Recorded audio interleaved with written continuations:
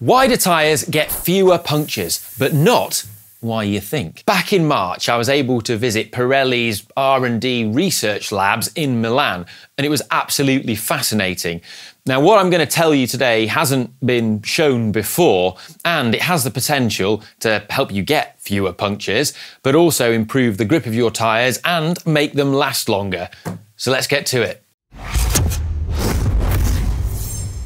Pirelli is all about performance tyres and has over 2,000 employees involved in engineering research. The brilliant thing about their research labs is that they share information across all of their tyre development. So the things that are researched for Formula 1 and superbikes are used to better understand cycling tyres and vice versa. Synergy.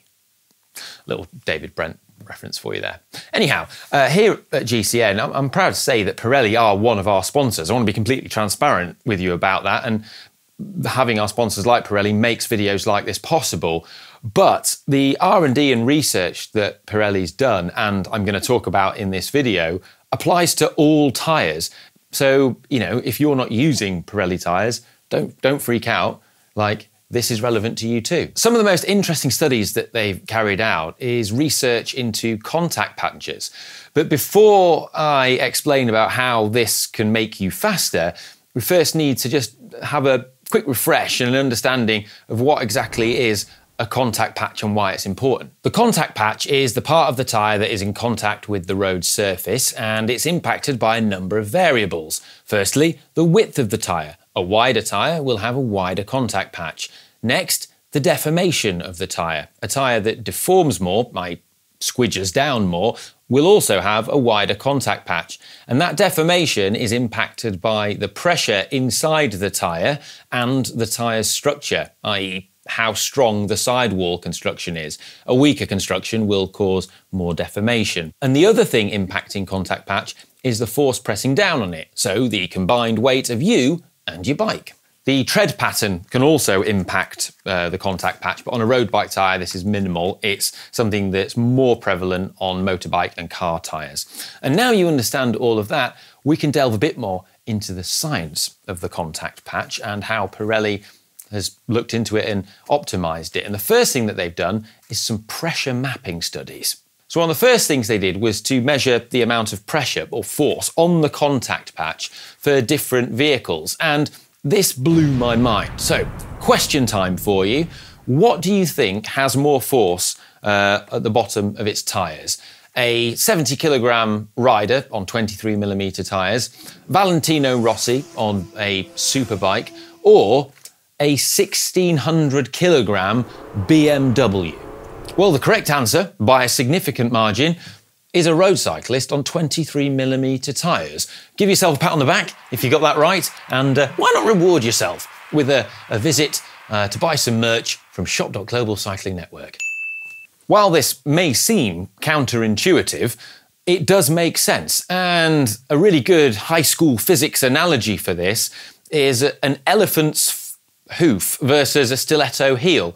So if you imagine an elephant's hoof, it actually exerts less pressure in pounds per square inch on the ground, whereas a woman in stilettos, all that force, it's a smaller amount of mass, but it's concentrated into a much tinier surface area, and it's spread over just two hooves. You get the gist, meaning that a stiletto heel exerts far more pressure on the ground, and that's why a lot of floors say no stiletto heels, because they'll mark the floor. And the same thing is going on with bikes. Even compared to really wide tyres, like 285mm wide, rear tyres that you get on, performance vehicles like a BMW M3. But what does this mean for us cyclists? Well, the first thing is that you stand to get potentially more punctures, because it's Sir Isaac Newton's third law of motion. Every action has an equal and opposite reaction, which means because the pressure at the contact patch is higher on the ground, that force is being reflected back by any potential debris that's trying to make its way inside your tyre and give you a puncture. And the other thing is the amount of wear that a tyre experiences. So on a narrower tyre, you're going to experience more wear because there's more force just eroding it against the road. Think of it if you've ever used a belt sander or just normally sanded something by hand. When you exert more force with the sandpaper, it wears down quicker, whatever it is that you're trying to sand. Now, with regards to the punctures, at this point, I'd love to be able to give you some empirical data. Unfortunately, I don't have any and I haven't been able to find any. But speaking anecdotally, as someone that's spent most of my life riding on 23mm tyres, I definitely get far fewer punctures these days riding wider tyres. And speaking to Alex, he agrees, it's the same. But, you know, to what extent that is modern tyre technology being better and having better puncture protection, that probably too does play a part. But I really can count the number of punctures I've had in the last 12 months on one hand, less than one hand really. I mean, I think I've had like 2 and I do about 20,000 kilometres a year. So a 28mm tyre at 6 bar, that's about 87 psi, and a load of 60 kilograms has a contact patch of 842 millimetres squared. And this is compared with 1021 millimetres squared if you're at 5 bar, which is about 70 psi. Now that's almost a 20% difference going from 87 to 72 psi, which is absolutely loads when you're wanting to maximise grip in the corners or in the wet. The trouble is, you're going to struggle to run a 23mm tyre at lower pressures without risking pinch flats all the time, where the tyre just compresses too much against the rim and causes you to get a puncture. But running wider tyres has other benefits too, and we've spoken about these in other videos, and many of you will be aware of them. There's the added comfort, lower rolling resistance. I mean, I'm yet to find someone who's switched from 23 or 25 to wider 28s or 30s and doesn't prefer it. A testament to that, it's become the norm. It's what everyone in the Tour de France is riding, and the Tour de France has been won this year on wide tyres, 28mm. Now, according to Pirelli, the size of the tyre, so the width, and the pressure that's in it are the biggest factors when determining the rigidity of the tyre, so therefore the overall size of the contact patch. The actual structure of the tyre and the construction of it plays a part too, but that's much, much less, to a much smaller degree. Now, we also know that the pressure inside has a big impact on the pressure mapping of that contact patch as well. So not only is the contact patch wider when you run a lower pressure, but the actual pressure distribution over that patch is much more even, with the pressure spread out much more. Whereas if you say run 90 psi in a 28mm tyre, the contact patch will be about 20% smaller, as we've mentioned, but also the pressure distribution is much more concentrated right down the middle of that contact patch. So in the middle, the pressure is far higher than it is towards the sides, whereas if you were running 70 psi, it would be much more even across the entire patch. Another really interesting detail, but this is really nerdy, but I love it, is the effect of running either tubeless or running an inner tube. So Pirelli's preliminary investigations into this suggest that if you run a 28mm tyre at 5 bar, so 72 psi, and you run that with an inner tube, it's actually, the contact patch becomes 8% smaller compared to if you ran it tubeless. And, well, the theory is that the inner tube is perhaps contributing to the rigidity of the tyre, and